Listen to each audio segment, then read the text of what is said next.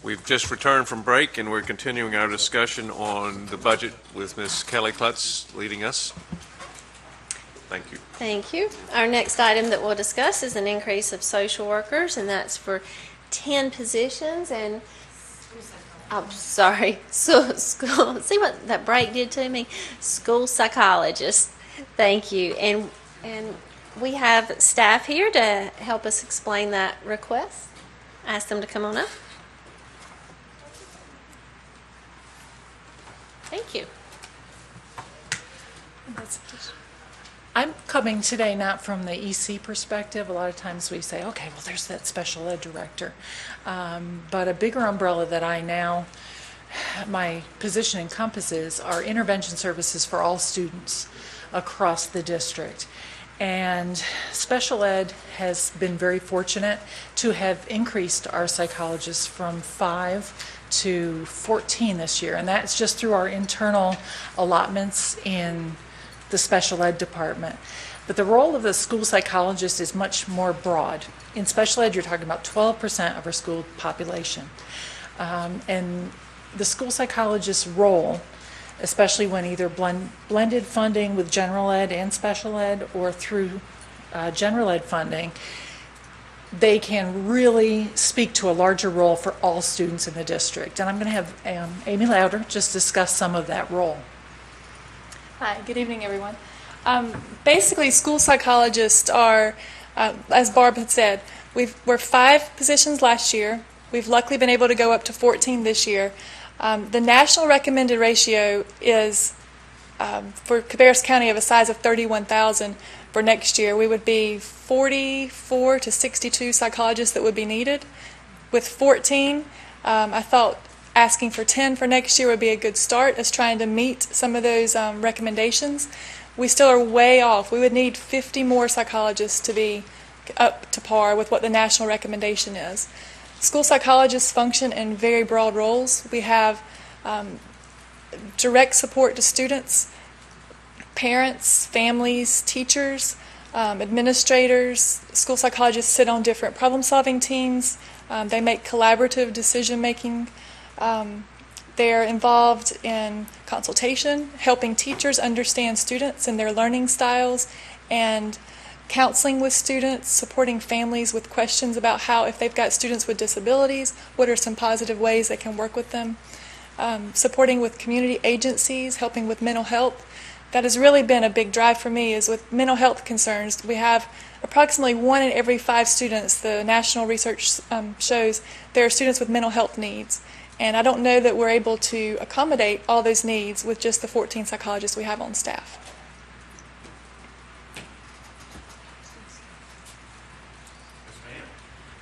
May can answer this.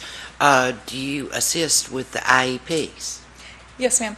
Okay, and can you tell me roughly, and I know this is just right off the top, how many of our students of the 31,030 students have IEPs?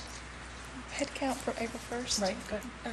Head count from December 1st was 3,535 students. So you're really helping 6,000 and 7,000 parents. You're really helping that many families manage the conditions. I'm trying to pick the right words, and be sensitive. But you're really helping that many families in the county with their needs. Yes, currently, yes. That's with the EC funding. The request is to be funded through general education, so we don't have stipulations so we can only target students with disabilities. Our current evaluation instrument, our practice model, actually states in there that we are able to serve all students, gen ed, special ed, all students. So we would be able to access 31,000 students and have an impact on all the families, not just isolated to EC. I think that would enhance your argument for your need to talk about how you augment the efforts of families to deal with conditions of which I am quite familiar. So let me understand, you said that, are you saying that the current psychologists are only able to access EC students? So if there was a need perhaps for some type of if a principal was having a problem with a parent and knowing that there's probably some really interesting home issues going on, and that child didn't have an IEP or wasn't considered an EC child, then really the principal couldn't ask you to assist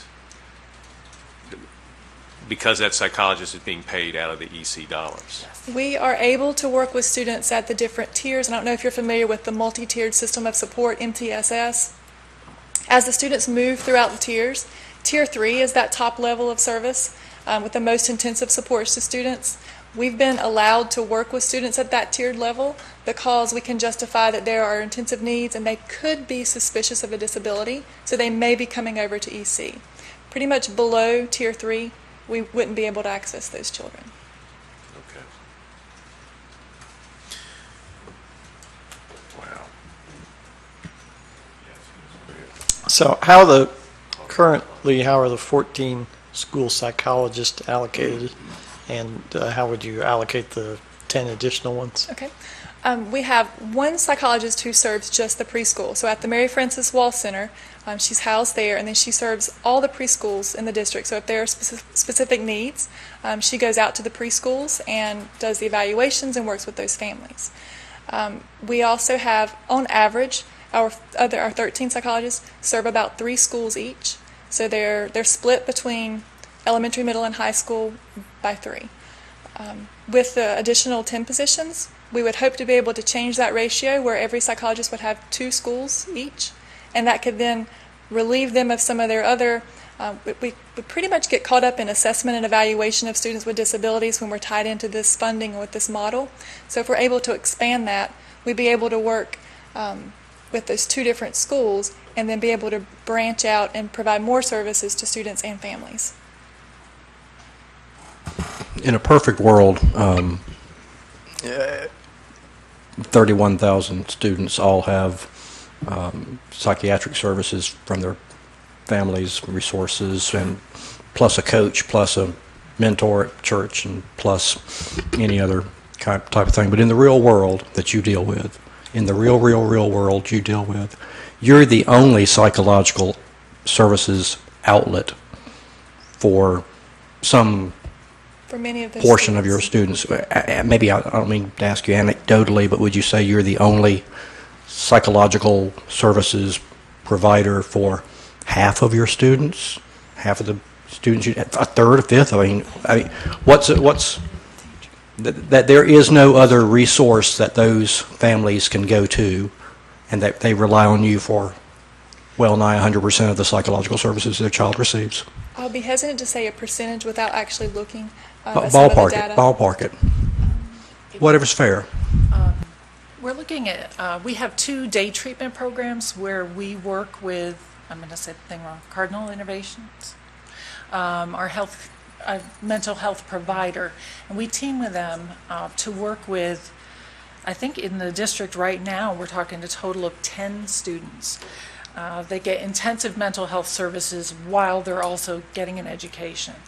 But that's 10 students that get that kind of intensive help. We also have some school-based mental health services where outside providers come into the schools and provide services to students. They may or may not be psychologists, they may be counselors, but they're licensed therapists.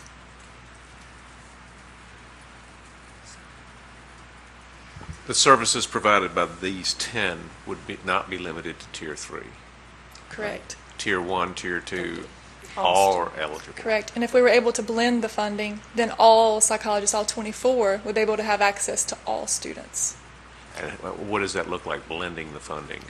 I'll let you speak to that. The Exceptional Children's Department could pay for part of the salary of each of the psychologist's salary, and this money that we're requesting could offset the other part of the salary. So if they are funded by both general ed and special ed, they have access to the entire population of students. Okay. So that's just pain from Ms. Klutz to do. Yes. As well as servicing the students, are they able to, these school psychologists, are they able to actually deal with the family in relation to the student? Is that part of the extended portion of their of their scope? Yes, we actually, apart from consultation where we could talk with them either over the phone or in person, we also provide related services support, so we could eventually work with the family, especially if it's a student that has an IEP. It can be written into an IEP to be able to get psychological services. That could be for the student, that could also be for family, training for parents on how to educate their children at home if they've got special disabilities. Behavioral supports, helping parents understand behavioral contracts and mirroring some of the things at school and helping them understand how to apply that at home. So there would be several different options that could open up.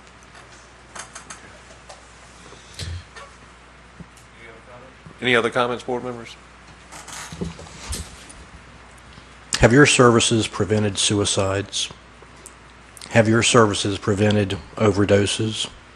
Have your services prevented assaults within the family? Have your services that you know of, that you here in your career here that you know of, what have your services kept from happening? Again, anecdotally, I know. I would have to say, because of the model and the way we've been funded, we've truly been in an assessment and evaluation model for several years. So we've not been able to do the kinds of therapy or the interventions that you're, I think, maybe alluding to. However, we do have current research from the National Association of School Psychologists that it shows the support of academic interventions help students with their outcomes, higher EEOG scores. We have lower discipline referrals. We have decreased suicide attempts. So those things are in place. It's just they haven't been here because we haven't been in that model. Donna, do you want to share?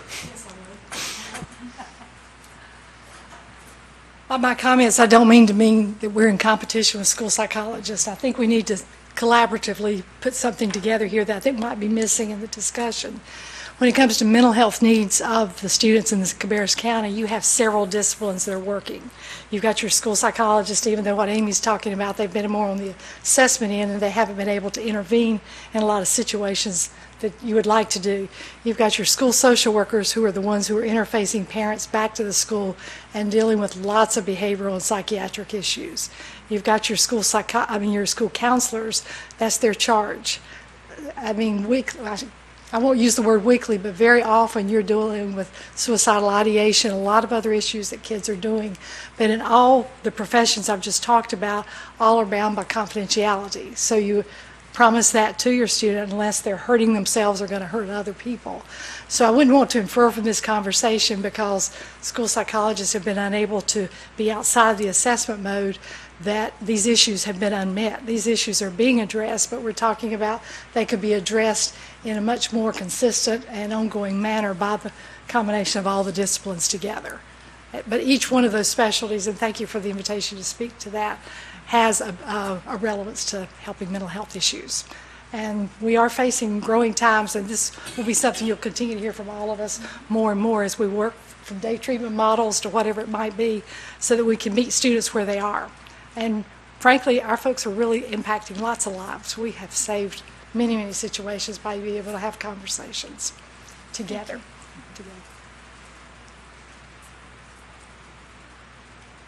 Thank you. Thank you.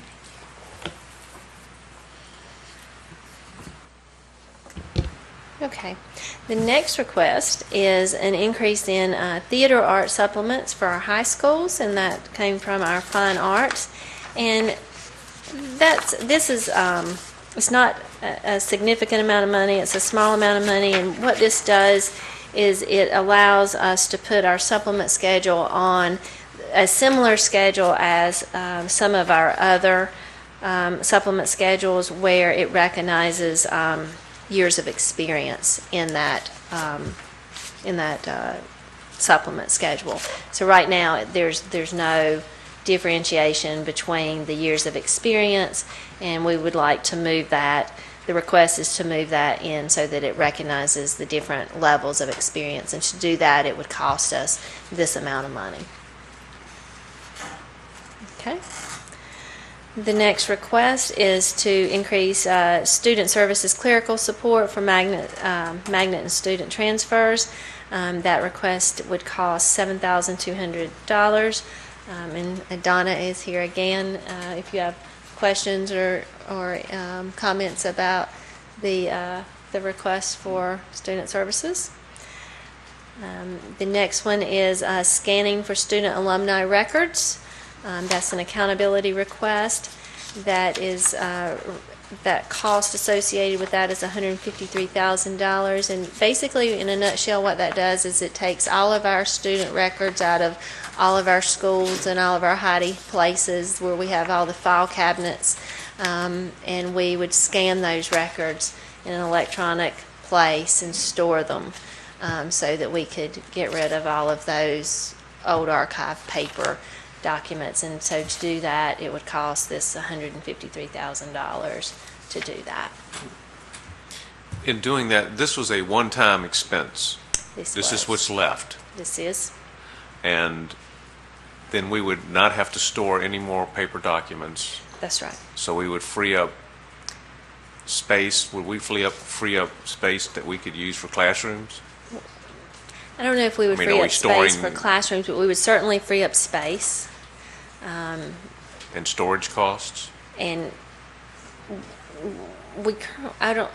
we're not paying for storage Okay, right so- now, but we certainly have our staff going down in basements or back rooms, retrieving files and those kinds of things. So this would make the electronic retrieval of documents also much more efficient, which then would reduce the Save amount of time. time. There's some opportunity costs that we would avoid by this because we would be able to more efficiently pull our documents. It would bring us out of the dark ages again. I think somebody mentioned us being in the dark ages. Is this a flat rate or is this a per file or something rate? This is a bargain that Matthew negotiated with this company. So I'll take you to page 54, and he has worked with the company over multiple years, and maybe this is something that we'll need to get back with you on April the 6th too, when Matthew's present. But I know that there were multiple layers of costs that he presented to the budget committee and different options. We could do it over periods of time, or we could do it in this year, or there's also a component where we charge students to get their records, and we charge alumni to get their records, and those fees go back and we pay to scan these other records. And so the money we make goes to do this, but this would take like 10 years to work ourselves out of this hole and get this all done if we just use those fees to do that. But because we haven't been putting any money into it, the system hasn't. So he needs, we need the system to put money into this so that it wouldn't take us 10 years or more to get these records archived. What happens? All right, it's backed up. But what happens if the company goes broke? Or what happens? I mean, we get rid of the hard copies and we put it to this company. But what if something happens to that company? Do we have backup copies, or what happens? I'm sure- Companies do go belly up. That would be in our contractual obligation, or that would be their contractual obligation to us. But I expect we would have, a backup hard drive, or there would be Because we got to something keep built in these the records contract. forever and ever. There would be something in the contract to protect us. Okay. I was just curious because, people that thought people would be around forever, sometimes they're not. Right. Would we be allowed to throw away the paper copy at that point? Why don't I get Matthew to answer that question, unless Sarah can. I believe we would have to check with state archives and confirm with them whether or not we can actually destroy the original paper copy. Ultimately, there are archive rules from the state that govern how all this operates. That's kind of what I was thinking. And the current guidance, unless you get specific permission for projects, the current guidance was last updated, I believe, in 1999. And so the technology doesn't fully keep up with where we are today in terms of servers and accessibility to PDFs and sort of the widespread adoption of that format. So there are questions to be resolved that would need to get worked out before you could actually kind of press go on a project like this.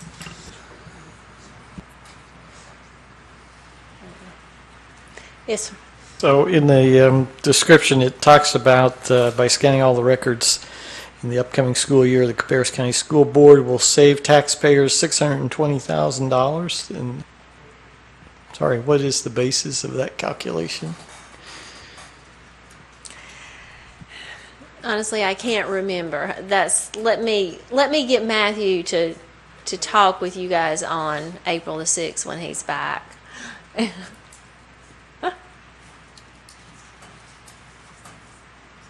so we'll bring Matthew in on that one. So the next request is to increase C&I instructional specialist. That's one position, and the justification form is on 56, and he wants to add one curriculum coach, and he currently has 4, and he wants to go to 5.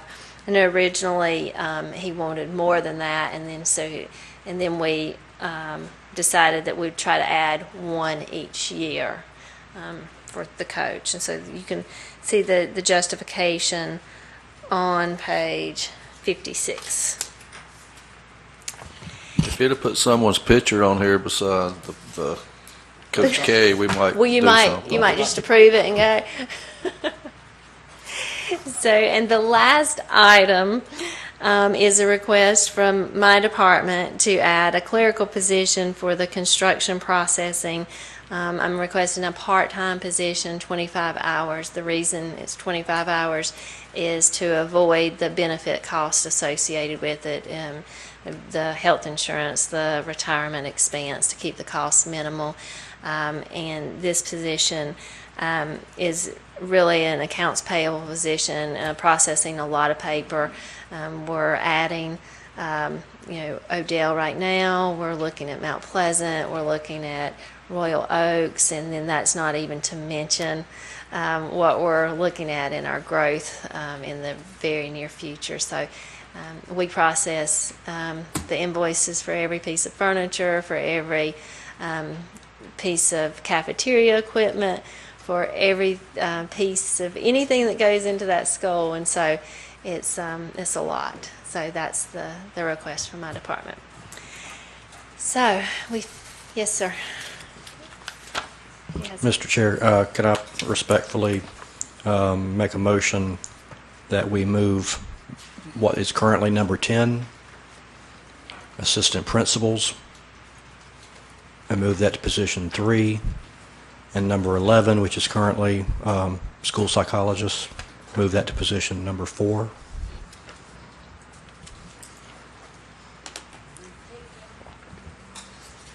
Move assistant principals from position number 10 to number 3, and move school psychologist from number 11 to number 4.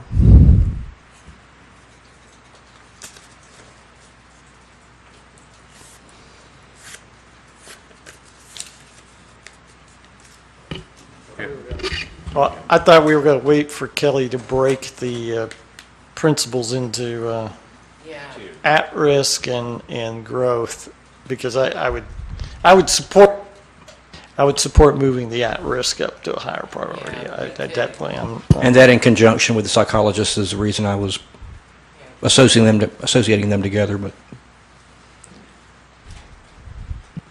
well, would you rather to withdraw it and wait until next week when we have the graduation and then do that, or would you prefer to do that if now? it would be addressed next week, Yes.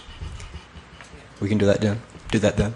So The school psychologist and the at-risk portion of the assistant principals plainly need to be raised up as greater concerns. okay, so I'm going to break out the teacher allotments into elementary, middle, and high. Then I'm going to break out the assistant principals into risk and then the others. And then I'll bring that back and let you change your priority on the 6th. Is that good? Including a school psychologist. You don't want me to break out anything. You're just going to change the The priority. psychologists are still the lump of 10. Yes. Yeah. Okay. So it's just Yes. those 2 breakouts that we need. 2 breakouts, and then you can change your priority on the 6th. Okay, gotcha. Thank you. Is there any way, I'm worried about your clerical position for the construction work being all the way down at the bottom. Is there any way that we can fund that out of the construction project budget to just say, that's another, just along with furniture and everything else, we got clerical position? I'm not a fan of putting it in like a bond or a COPS because that's not something we want to, we want to. Right, no, it wouldn't be something that would be financed, but I know there's some things in the new construction budget which we say are cash, paid with cash.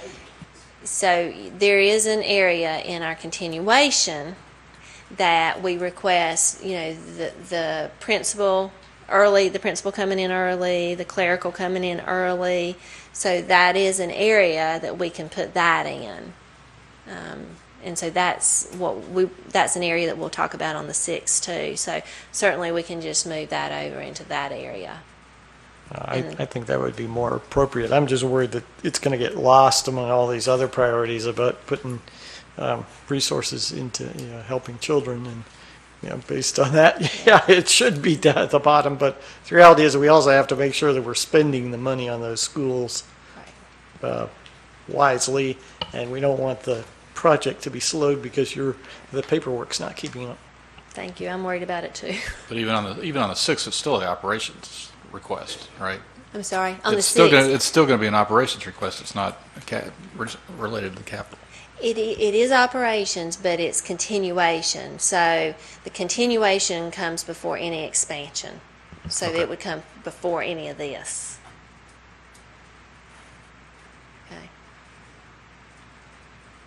Okay.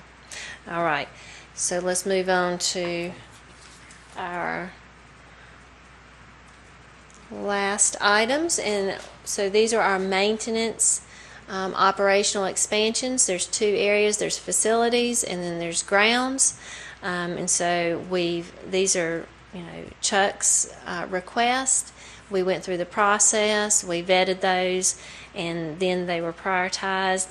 Chuck, agrees with how the budget committee prioritized them, and this is how.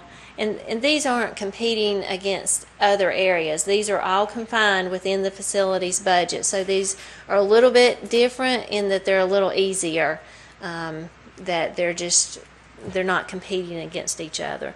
So the first request was to increase health and safety, the budget area component for health and safety items, and that was to increase $50,000. And we saw that as the highest priority in this budget request. The next one was to increase the camera maintenance. That's for $45,000. And then third, he needs a data analyst position, and he calls that a CMMS technician, and that helps him gather all of his data and know where his needs are. Then there's he needs to increase his staff development budget by $50,000. And then the next line item would be the service trucks. He needs to replace 10 of those for $370,000. And we know we've looked at those, the vehicle mileage on those, and we know that they're in excess of what they should be.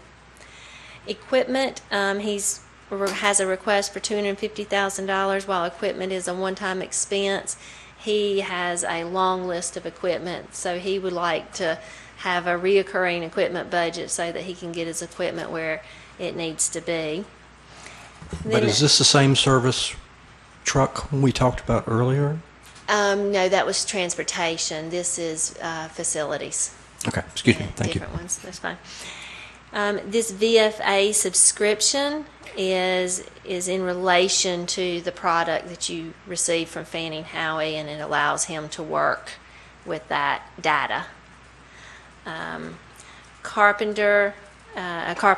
A locksmith is what he is asking for, and that's a $45,000 position. So his request is for an additional $880,000 in addition to what he is currently funded in that order.